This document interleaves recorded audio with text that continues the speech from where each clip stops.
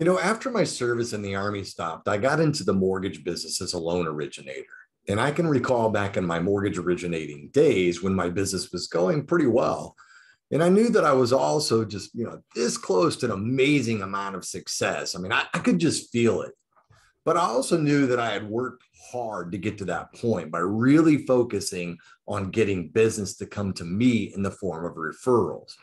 And, no matter what sales profession that you are in, what I'm about to tell you is a very, very important principle.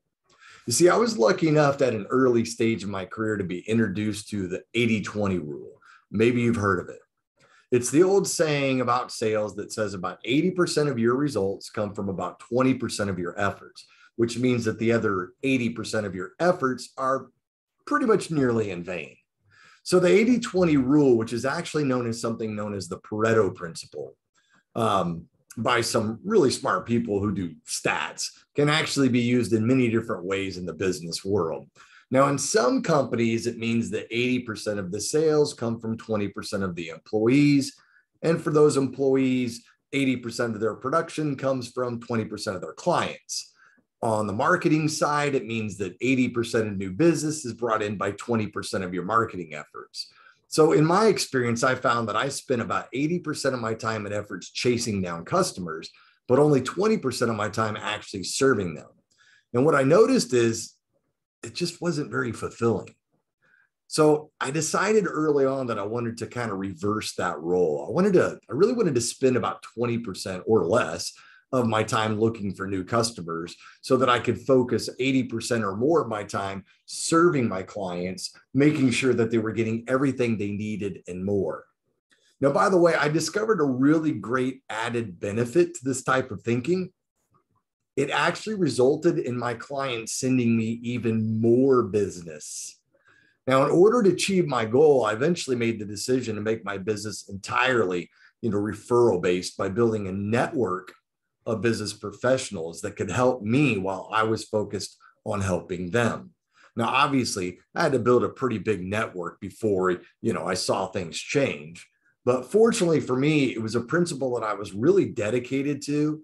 And with a lot of hard work, I slowly saw my solicitation to service ratio shift from 80-20 to 70-30 to 60-40 until I reached the point where I could comfortably just spend the majority of my time serving my existing clients instead of chasing new ones, relying pretty much solely on the referrals provided to me by my business network, and my clients. And I can tell you from personal experience that when we installed this program internally with our entire origination staff, so all of our salespeople, so we had each salesperson go out and create their own individual network group, that within 6 months, production for each of them had far exceeded even their own expectations. And best of all, most of their business was coming from referrals versus, cold calling or dealing with the tire kickers, and as a side note, and an added benefit, this almost always resulted in less hours worked and more time with family and friends for all of the employees. So let me tell you, there's nothing more satisfying and liberating.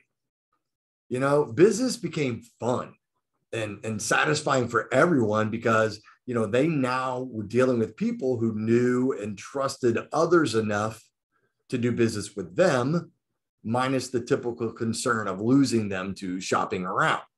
And it was more liberating because, everyone was in control of their own leads, which made them less reliant on the company, which of course made them more independent. And it reminds me of something a really friendly waiter in Cancun once told me. He said, as they say in Mexico, he who has the pesos has the say-sos. What I mean is, having that type of control allowed everyone more freedom to spend time with family and friends while significantly increasing their income.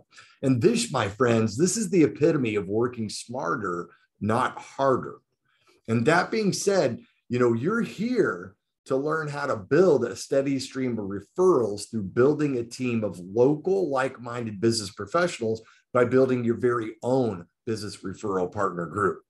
And before this class is over, I'm going to give you access to all of the tools that you will need to do exactly that. So please stay tuned until the end of this very short but powerful course.